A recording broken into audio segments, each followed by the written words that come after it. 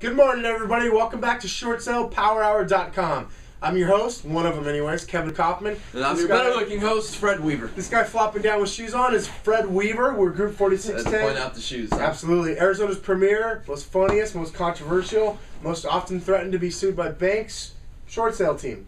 Yes. What are we here to talk about today? Well, you know what?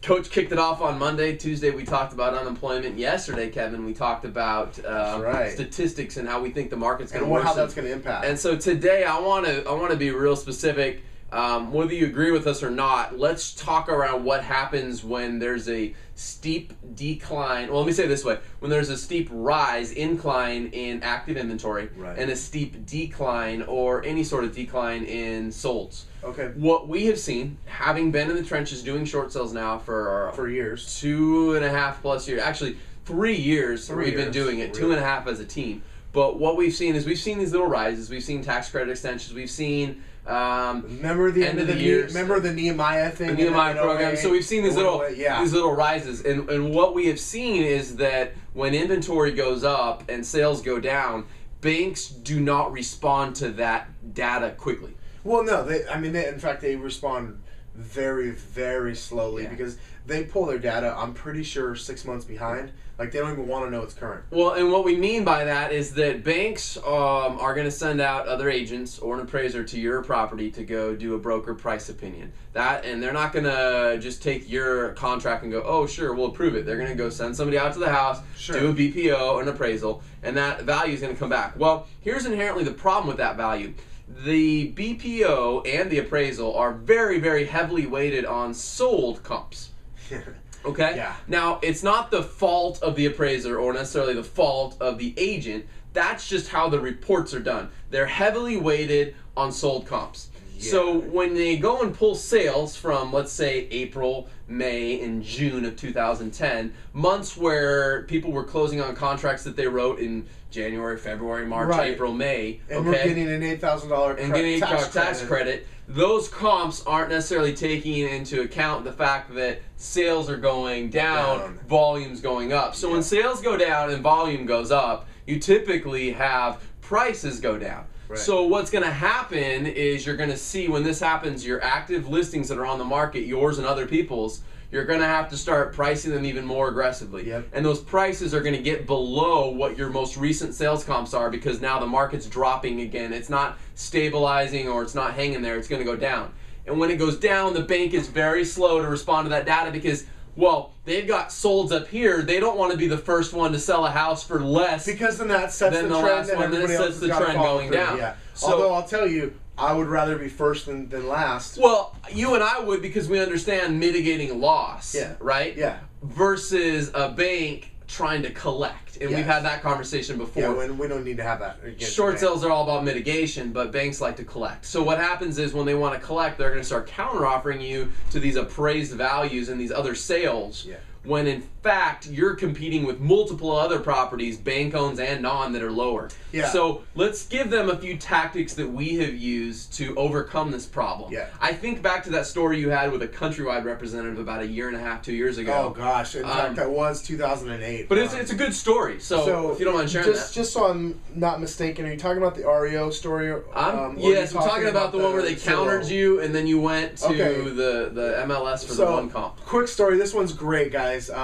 We had a sale. We had a listing that we had an offer price of $245,000. Okay, $245,000. I felt was very strong. We wouldn't have accepted the contract if we didn't. But this was also a time where the market was doing a steep decline, so I knew there might be a battle. Yep. Well, it turned out there was a battle. The BPO came back at $265,000. Yep. And at the time, Countrywide, I would say, was a lot harder to work with than they are today. Oh yeah. And my negotiator said to me, she said, "Here's the BPO. It's $265. 245 is way too low. There's not enough room here. We need to counter to 265. You've got 24 hours to get me back in either a signed addendum with raising the purchase price at a new HUD of 265. Way to work with me, by the way, Dana. Or we're going to have to close out your file and your short sale's done."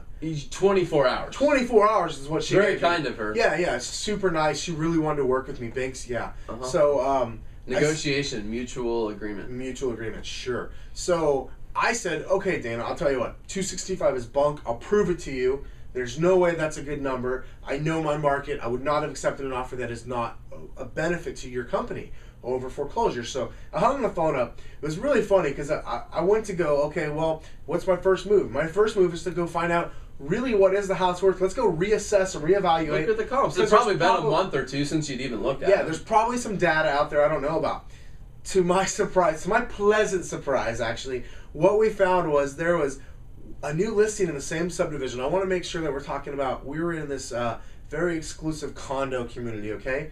And there's only a couple different floor plans in this community. And there was a brand new REO comp for the exact same floor plan. I mean, literally the exact floor plan.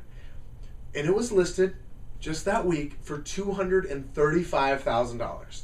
So I want you to note they had a BPO of 265. They had an offer from me of 240, and now that we've got this REO competition, if you will, I'll call it competition at 235. That's fair. Because it's the same exact floor plan. So it's pretty funny because this is one of my funniest BPO disputes ever. I printed out that comp and I sent it to Dana. And I said, Dana, look, I understand your BPO agent thinks the homes were 265. I'm not here to rip on anybody. But what I'm going to tell you is this. It's not worth it. There's the exact same floor plan, the exact same model that's owned by a bank. It's owned, in fact, Wells Fargo was the owner of that particular property. Their property is listed at 235. So here's what's going to happen, Dana. If you turn down my file, the home's going to end up in foreclosure, and then you guys will come back on the market in about 90 days. This house that's already sold for 235 or less will be gone, and there'll be other things listed for lower than that. Do you really want to compete against what I already have available to you right here and now?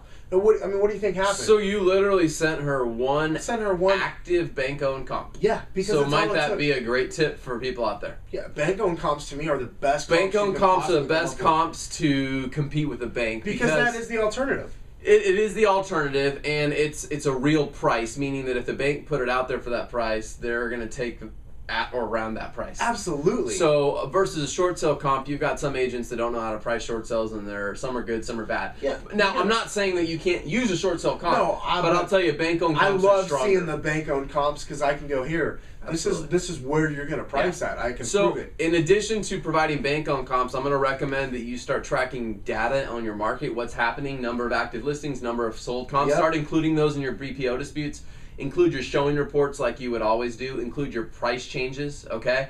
And just be aware, guys, that inventory goes up, sales go down, you're going to have BPO disputes on your hand, and you're going to have to come from a place of confidence, a place of authority, and let the bank know that they're really not as up and aware of values as they think they are. I'll tell you. I'm not ripping on the banks. I'm just saying, ripping on them either. There's no way they can possibly keep up with the data quicker than you can. No, I mean, You're more in the know. You were on the phone call with me last week. We were talking to an executive of a major lender, and he commented about the market, quote, stabilizing. And I think that over the last couple of days of videos, we've proved that, at least in Phoenix, I'm not going to say it's everywhere, but at least in Phoenix, the market is far from, quote, stabilized. Yep. We have issues, and we're going to have more. So understand that BPO disputes are going to have to be a bigger part of your focus and just overall vision as we go through the rest of 2010, because inventory's up, the number of buyers are down. You guys, that means that we're going to have a dispute here. We're going to have more disputes on our hands, and we're going to have to overcome them, okay? So we're just going to have to learn how to work together with the banks and provide that information. So thanks for tuning in, guys. We'll see you tomorrow. ShortSalePowerHour.com. 1, 2, 3. Short Sale Power Hour! Short Sale Power Hour!